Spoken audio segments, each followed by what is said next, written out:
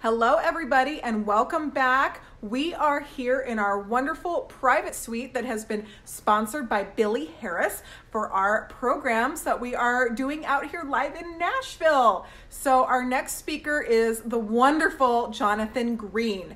We have learned from Jonathan Green in the past some fabulous things, but what he is really known for is Kathe Kruse Dolls, and I have not done a program with him on them. So we look forward to doing a lot with him in the future on Kathe Kruse, but we are having a little mini program today on a collector's guide to Kruse collecting and getting started and stuff like that. So if you are tuning in live with us, make sure to share the video and especially feel free to comment and ask questions because we are here with the wonderful Jonathan Green. Hi, Jonathan. Hi, so glad to be here and thank you for this opportunity.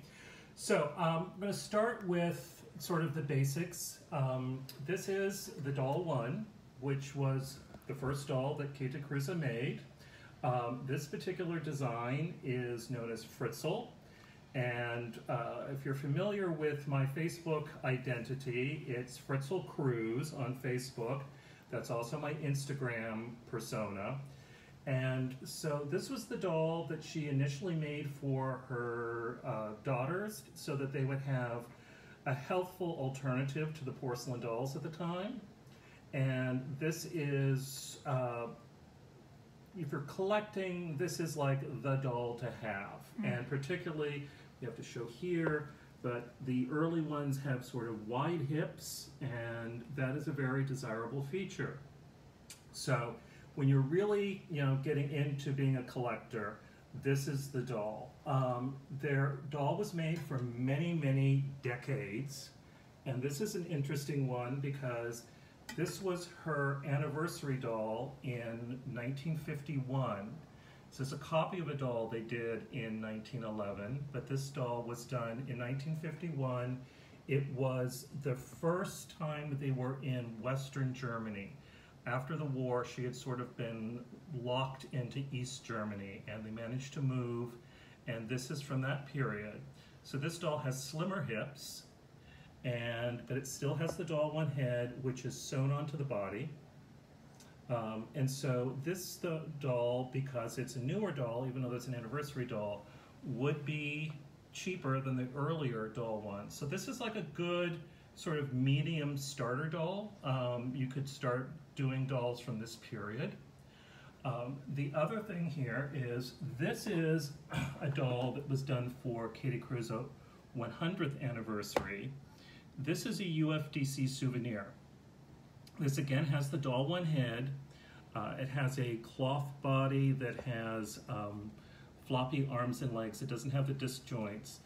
But the UFDC souvenirs are often a really good way to start collecting Kathe Kruse. And here's another example. I have to stand up for this, but these are Bambino dolls that were done as club exclusives.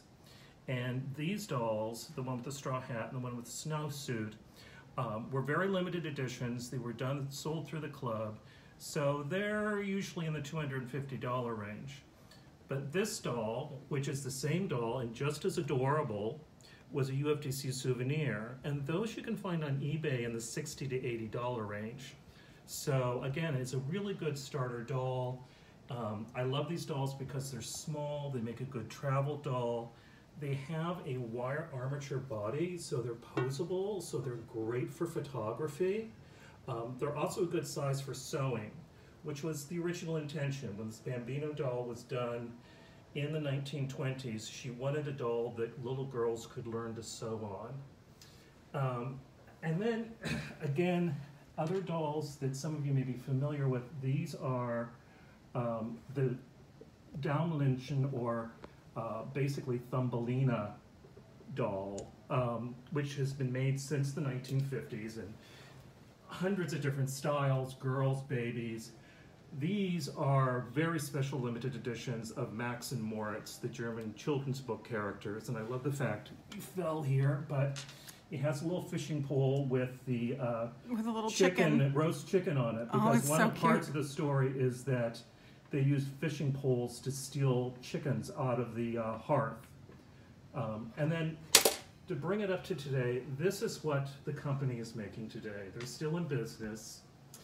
These are miniature versions of the German child. They have a poured paper mache head that is hand painted. The bodies are hand stuffed.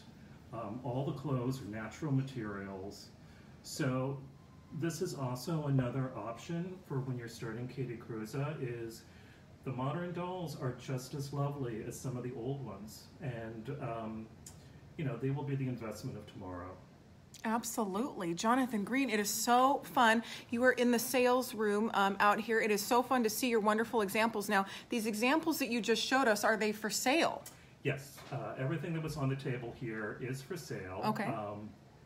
And then, of course, you know, I always get new stock and different stock at various times, but if you're interested, you can always contact me. Send him a message through Facebook, everybody. This was such a treat. Jonathan, thank you. I guess I should say this. If you haven't noticed, I love to talk about dolls, and I love to talk about Kathe Kruse, so you can message me through Facebook about anything, and I will be glad to talk about it. Or Edith Flack-Ackley. Or Edith Flack-Ackley, or Raggedy Ann and Andy, or you name it, I'll blab on it.